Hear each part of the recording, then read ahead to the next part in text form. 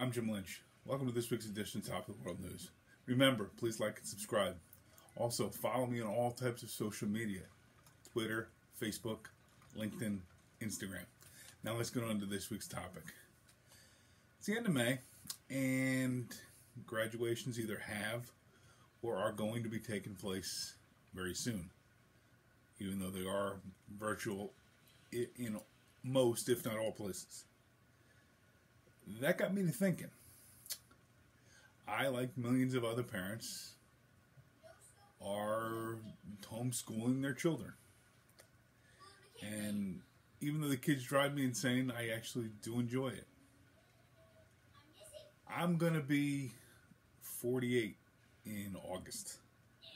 And I can honestly say that I do love what I do. And personally, if I knew everything was going to turn out to be exactly the same, and I was going to wind up with the same beautiful wife and the same beautiful children, I think I probably would have gone into actually teaching school and coaching wrestling. But to be quite frank, I didn't take the steps necessary at the time when I was getting my education to be able to meet those goals. Whether it be through not wanting to change, not wanting to do the work, not wanting to take chances. But, as I say, I'm going to be 48 in a couple of months, and I've learned one thing.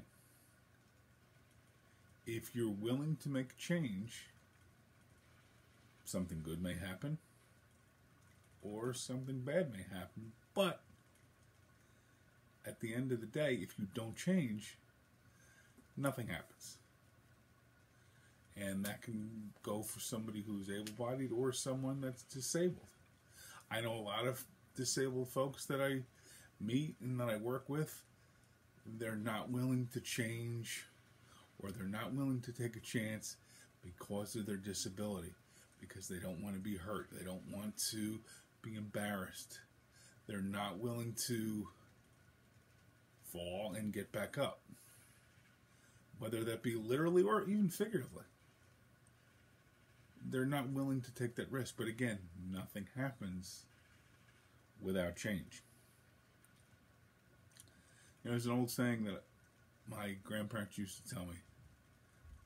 Actually two sayings. One, youth is wasted on the young.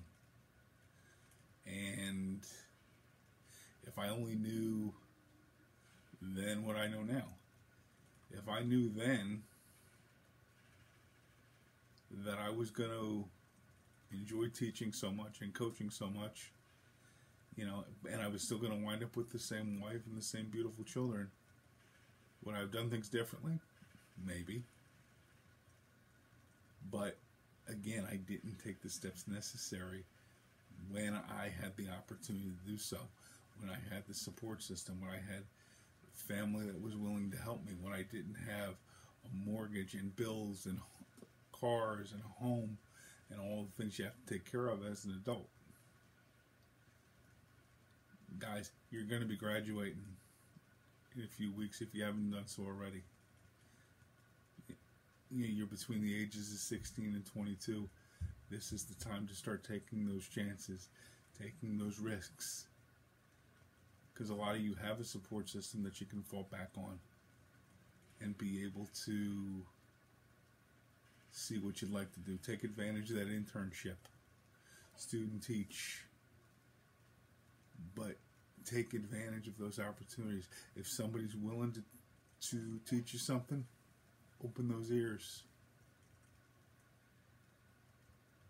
Take advantage of the opportunities that are before you, because when you're 48, the opportunities are far less frequent, and the opportunities, quite frankly, come with a lot more risk, because every decision I make affects my wife and affects my children.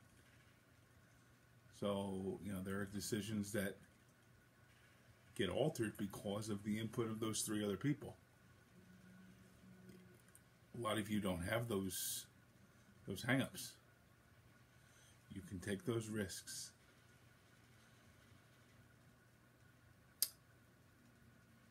People regret things that they don't do, not the things that they do. They always, a lot of people will look back and say, I wish I would have.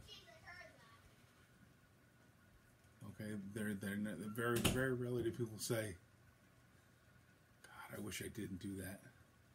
Sometimes, but more often than not, it's the other way. I wish I would have, and now it's too late. I say it to my kids all the time. Don't go into an endeavor saying, I wish I would have. I wish I'd worked harder. I wish I'd done this. I wish I'd done that. Leave it all out there. Give it everything you have. If your goal is to be a garbage man, be the world's finest garbage man that you can be. But don't leave any stones unturned. Okay, back at it again next week. I'll see you soon. Everybody be safe, and hopefully we'll be back and be a little more than virtual someday soon. See you guys later. Never.